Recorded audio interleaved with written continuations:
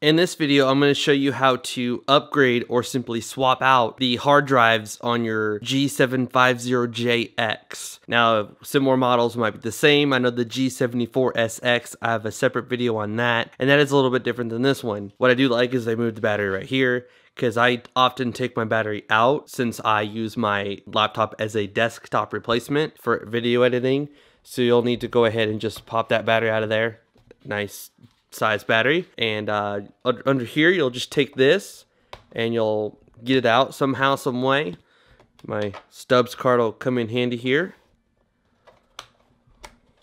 Alright, and then there's just one little screw. I do wish they still had it like the G750SX, which just had a little thumb screw, but they changed it, so now we just unscrew this one right here. And then there you go. It doesn't come out. It just doesn't come out. And to get this up, which is a kind of a pain in the butt, and why we have our card here, is we're just going to simply find a little lift. I sort of made one, and then you just work your way around. I don't pull up on this because if I was to tear that out, I don't know if I would be able to put it back in.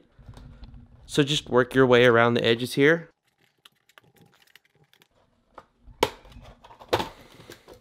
As you can see, it is a little bit of a pain, but you can do it.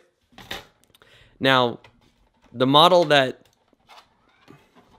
if you have the DB71, the DB71, you get an SSD right here, and you get an HDD right here. Now, for some reason, when you run Intel Rapid Storage technology and you look at it, this is SD0, and this is like S04 or whatever. So what I did was I just basically took them and swapped them around. I made this the SSD, the boot drive, and I made this the second hard drive. Like I said, one more time. This is normally the SSD. This is normally the HDD. And since when you boot Linux and you back up, restore, and you go in Intel Rapid Storage technology and you look at your drives, to me they almost seem like they come backwards from the factory. So I put the SSD, the boot drive right here, and I put the hard drive right here. Now we're going to go ahead and unscrew this right here. Now don't worry, there's actually only 3 screws on mine. I just remember there's one right here, one right here, one right here, and there's not one right there. Same goes with that one, there's not one right here. So just remember, there's no 2 screws right here on these 2. Alright, here we go. Now you just kind of slide this over, and you lift up. And there you go. It is out of there. And this would normally be the HDD, the 1 terabyte, 5,400 RPM drive. And you would just take these screws right here. And if you notice, I don't know why, but like there's an L and an R. And it gives you like, like you can put the, I guess it just depends on whether your SSD is different or not, or your hard drive. But there's 2 different screw locations. Or maybe it's for like if your drive's a little bit longer. Yeah, okay. So like this drive right here, if you can see it, now it's in there like it normally should be. There's nothing hanging off. And you've got the right one and the right one. You could actually do that and have it a little bit out that way and then have the L and the L. So that's pretty cool. I guess that's for like if you have a bigger drive or something. But you'll want to remember the way you took that out. So it goes in like such. The smaller pins facing that way and the bigger ones facing this way. So you'll need to take your new drive and you'll just need to match it up like this. As you can see, that's the small and that's the big. So we'll just do that. And then when you put that in there, you take your 4 screws, you put them all in there, and then you take it and you slide it in there like such, and then you take your 3 screws and you put them right here, right here, and right here. And it's the same exact thing with this one. And to swap them out, you can't actually just take, hold on.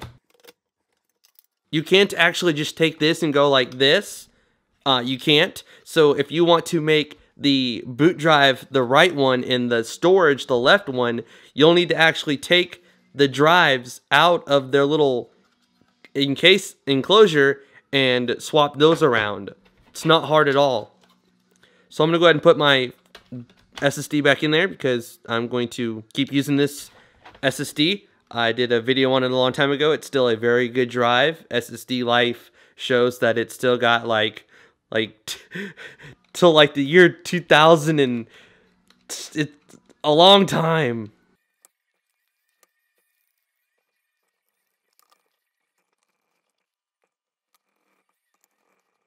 Now I actually use a program called Clonezilla to make clones of my drives. I don't know why that's a little bit bent, it looks like, but I actually make clones of my hard drives and then I restore them on other drives. Like I could take my 120 gig, clone it, and then restore it on there, or vice versa, whatever I wanted to do. But sometimes that gets a little bit tricky, especially when you're trying to clone a bigger drive to a smaller drive. It's not as hard cloning a smaller drive to a bigger drive, because when you clone it, it's going to, you know, say that you have only 120 gigs of, you know, when you actually have a 480 gig.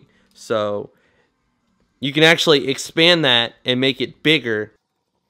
But when you're going from a bigger SSD to a smaller one, you will need to, first off, delete any files that are really big. If you have any video files or something that's huge and taking up a lot of space, you'll want to take that and you'll want to move it over to an external hard drive before you make a backup. And then you'll want to back up your hard drive or your SSD as a, not like a whole image, but partitions to an image, and then restore it. It's a little bit of a pain, and I always end up running the Windows 7 or Windows 8 like recovery helper thing that fixes it. I don't know why that's not going down right, but I always run that, and then it lets me boot my computer up and it works fine.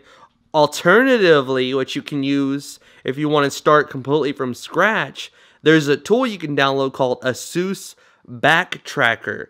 I will have a link to that in the description. If I forget, please comment and chew me out. But basically, before you swap your hard drives out, you'll want to download and install this program, and then you'll put in a 16 gig flash drive, and then it will take that and make an image of, it'll take your recovery image and basically copy it over to the flash drive. So if you upgrade to an SSD and you want to start completely from scratch, Asus Backtracker, you just plug in the USB drive that Asus Backtracker created. And when I create mine, I actually take that flash drive and I stick it in my box that my laptop came in. That way I know where it's at, and if my hard drive ever gets corrupted and I don't have a backup, or if I want to just start from scratch, all I've got to do is go to my box that my laptop came in, pull that flash drive out of there, plug it in here, boot from the flash drive, and then restore Windows. So it's really, really cool, and I highly, highly recommend doing it when you first get your computer. That way, if something ever happens, you can have a recovery part. So this part's where you upgrade the RAM. There's actually 4 slots in here. As you can see, there's a Samsung stick right here, and there's another Samsung stick below that. Only 2 of those slots are accessible. What you have to do is you actually have to take off all these screws, and then whatever's hidden in here, and whatever may be underneath here, and you need to pull this entire back off of this thing. And when you pull the entire back off, then you'll have, since this will no longer be in the way, all this right here, you will actually be able to pop those sticks out, and these are 8 gigs each. So do the math. 8 gigs, 8 gigs, 8 gigs, 8 gigs. Yeah, you're dealing with 32 gigabytes of RAM. That's a lot. So the 2 4 gig sticks that were in here, I have removed, and I have placed my own RAM in here. Now, this laptop uses 1600 megahertz RAM, which is Samsung, and I have 1600 megahertz right here too by Corsair Vengeance, and you'll just take it in there. Alright, so this is a good time to pause the video and go ahead and just talk about all of this. After doing the upgrade, I found out that this computer actually needs 1.35 volts. So the RAM is a lot more expensive than what I thought it was. You actually need DDR3L, which is low profile. It's like a low voltage memory. It's called PC3L. It's low profile memory. It's a lot more expensive. I will put a link to the RAM in the description that you need. I'm actually putting 1.5 volts in it right now, and I need to get them out of there ASAP, because it's the wrong type of RAM. I'll also have a link in the description to Asus's website that talks more about what type of RAM you need and how to identify the type of RAM you have and etc. So let's get back to the video. That's apparently a very, very tight squeeze right there. So I messed up. Just take it, place it in there nice and firm. There we go. Now when I press down, it'll lock in place. And then I can take this one, put it in there, nice and seated. Push that down, locks in place. And to get it out, just simply lift the sides up, and it pops right out of there. So with this particular setup, we're rocking about 24 gigabytes of RAM. Windows 8 posts, or this laptop posts just fine with 24 gigs of RAM in there, and Windows 8 sees all 24 gigs, and all 24 gigs is usable. Now, I'm getting SquareTrade on this laptop. You have 30 days after you purchase a laptop to do it, so I'm going to get SquareTrade on it, and I don't know, I'm going to have to contact SquareTrade.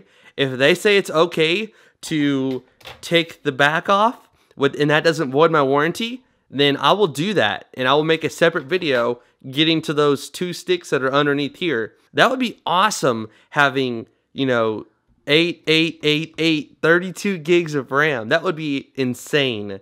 So there we go. And to put this all together, you just put it in there, snap that up,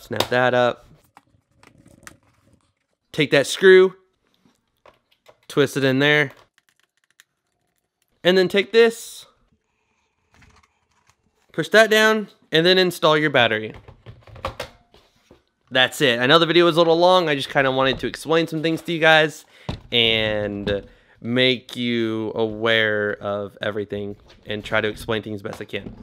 So in the best way possible, I'm going to turn this thing on and I'm going to show you the RAM.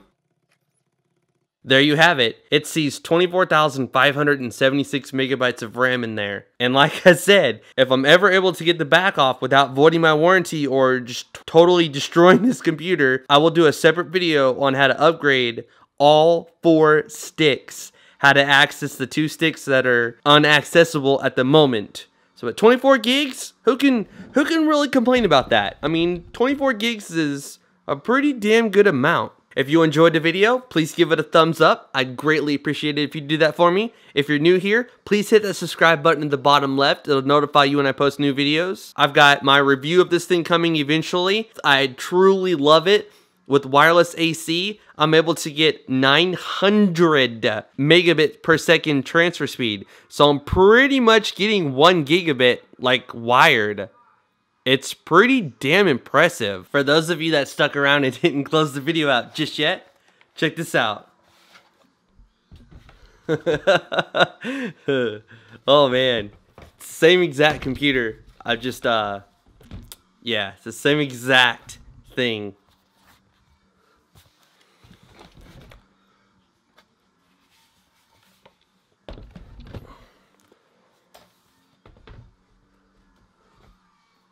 That's it, I'm out.